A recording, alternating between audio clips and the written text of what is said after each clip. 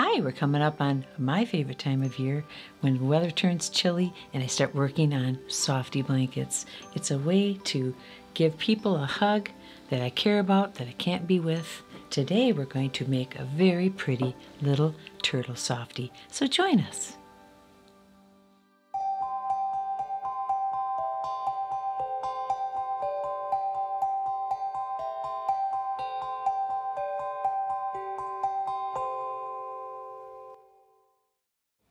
Hi, this is Tweek. We're coming up on the time of year when I love to make Softees. These are fleece blankets that I punch holes around the circumference and I stitch in a border. It's so much fun to make because I see a pattern, it reminds me of somebody, and it's not just for babies. This one will be for my grandson. Shh, don't tell him. But he likes airplanes and helicopters and everything that's on this blanket he thinks is really cool. So I made this for him.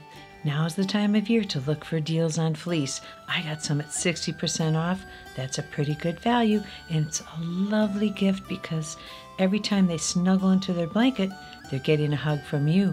In this case, they're going to get a hug from me. So let me explain how we do this. The supplies you'll need for this project are very simple. You'll need some fleece.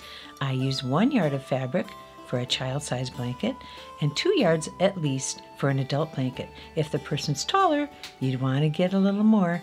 And then, once you have your fabric, you'll need a puncher, a crochet hook, and a scissors. And that just about covers it. I've chosen my fabric. It's a turtle pattern. Oh, I just love the colors.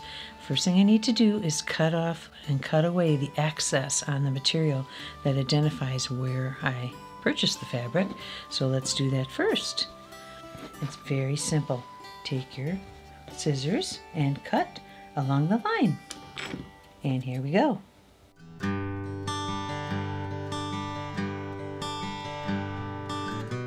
Done. Discard this edge piece. So I've cut away the excess fabric, and now I can start punching. I've got a Fiskars puncher here. It's very well worn. As you can see, I've used it a lot. I really love this tool. It's got a little teeny little needle punch in it. Very tiny. And I put a mark on with a Sharpie to show me how far in on the edge of the fabric I want to punch, to kind of give me a guideline. I also, as I punch along, use the edge. I line that up with the hole I just punched so I get an even punch going all the way down. And I'll give you an example. We'll take the edge here and I'm just going to punch. Line it up, punch. So you can see I'm punching in. There's the fabric line. And you don't have to be too fussy about this. Like I've said before, this is a handmade project, and if it's a little bit off, it just makes it look more handmade. I like that. So what we do is we punch around the whole edge of the whole blanket. Good exercise for your hand. So I'm going to continue until we're all the way done, all the way around. Coming close to the edge here, and I'm going to knead up where I started off, and let me show you. So if you ever lose your way on the stitching, if you just pull the fabric a little bit, you can see where the holes are. See where the holes are there? The holes. Okay, there they are. All right, next stop. We're done with our puncher, and our hands are in working order. Good exercise. So I'm going to come to one of the edges of the fabric, and I'm going to pull in just a couple notches away from that edge because I want to put a corner in there. So what I'm going to do is take the yarn that I chose. I chose this really pretty minty green, which I think brings out the colors. And I'm going to take my crochet hook, and I'm just going to come a couple holes back from the corner and just pull the yarn through. And then I'm going to make a very simple knot. Double knot. There's one, there's two. That's the start right there. And I'm going to go around the whole blanket, the edge of it, with a double crochet stitch.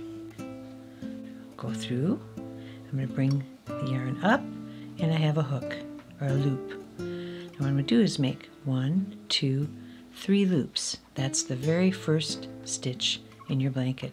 I'm going to loop around the hook, come back through the next hole.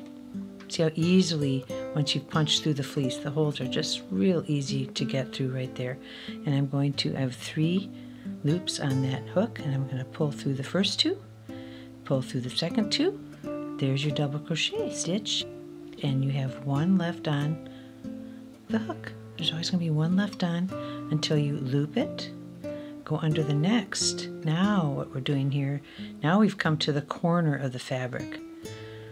There's my double crochet, but I want to fit 6 more or 5 more stitches into that corner that's going to actually form the corner with the double crochet stitches. So I'm going to go 5 more in that spot. And it all fits. The fleece is very accommodating. 1, 2, 3. And what's happening here as I go, I'm hiding that little bit of a tail of yarn that was left over from the first knot that I made. So we got, let me count, 1, 2, 3, 4, 5, 6. Now every hole that you come to in the blanket will get 1 double crochet stitch, except for the corners, which will get 6. And here's what happens. You end up getting a corner. They all fan out, and that looks really pretty on the blanket. So I'm going to continue. We've got 1 loop, go around the hook, go into the next hole, bring the yarn back. Now you have 3 loops on that hook. You pull through the first 2, pull through the next 2, and you're started, ready to go again. So I'm going to go around the whole blanket. Take some time. It's worth it. Very relaxing.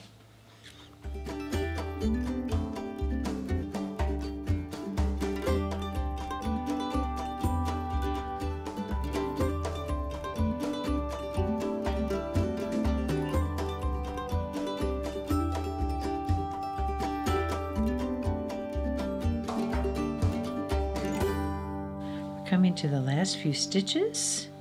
Okay, 1 more. I'm going to put a stitch right in the first stitch spot, and then I'm going to hook this in to the top, and I'm going to slip stitch, which means you come under just once. 1 little loop on your hook, grab 1 little loop through, and then I'm going to cut, done with this color, and put a very simple knot. Okay, with the hook for now. Here's what we have. Isn't that cute? I love the way the minty green pulls out the blues. And you could stop right there, but I like to add another line of stitching that reinforces the edge a little bit. So what I'm going for this time is this deep green. And you can see how you could pull any color you want out of the fabric, out of the pattern to highlight it, but I'm going to go for the green, which will let the yellows and oranges stand out, and the lime green too. So what I do to get that going, I'm going to come back about 2 spaces. I'm just going to grab this, pull it through, and make a simple knot again. Double knot. 1, 2. A slip stitch is very, very simple. I'm just going to come under the stitch ahead of me. I'm just going to pull under, pull through the spot I just went into.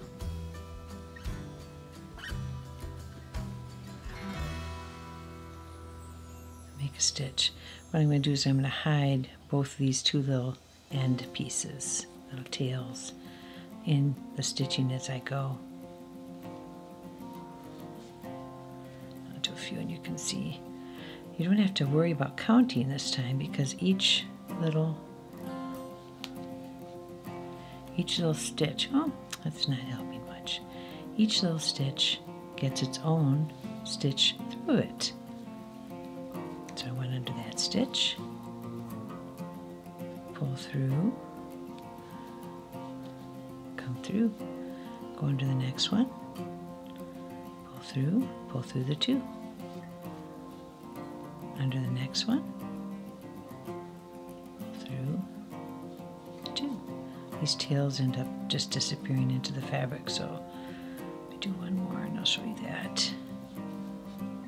See, now this one here got lagged behind. It'll disappear into the fabric and you won't even know it's there anymore. See, it's already gone. So we're going to go around the length of the blanket and add in this pretty edge. Here we go.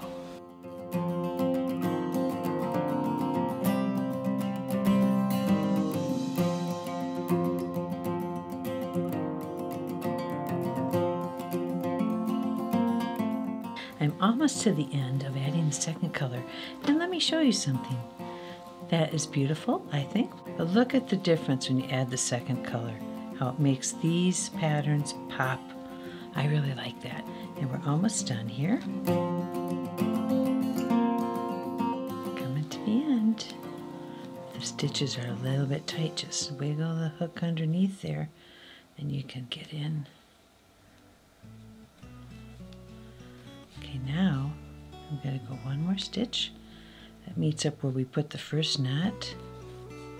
And now I'm going to put one more stitch to meet them up. Now I'm going to hook this loop into the loop next to it. I'm going to go one more, and then I'm going to put a knot. What we've done is we've met up on that corner. I've buried my scissors, okay. And I'm going to put a very simple knot by just pulling this through. And now I'm going to come back through and hide some of this excess green. Just hide it in the stitches and it disappears. I cut it, close, and we're done. Now I zipped right through. It took me a couple of hours to complete this blanket. And if you'd like to see a slower version of how I did the stitches, you can click the link here. We're done. And there you have it. Our project is completed. It's lovely. Oh my goodness. I cannot wait till the little person who receives this. I can't wait to see the look on their face when they get it. It's like sending somebody a snuggly hug, and every time they use it, they're getting a hug from you. Isn't that just, oh, I love it. So if you like what you've seen here today, subscribe to our channel, give us a like, and let me know. Did you send a hug to somebody you care about? I hope so, because it's a wonderful thing to do. See you again.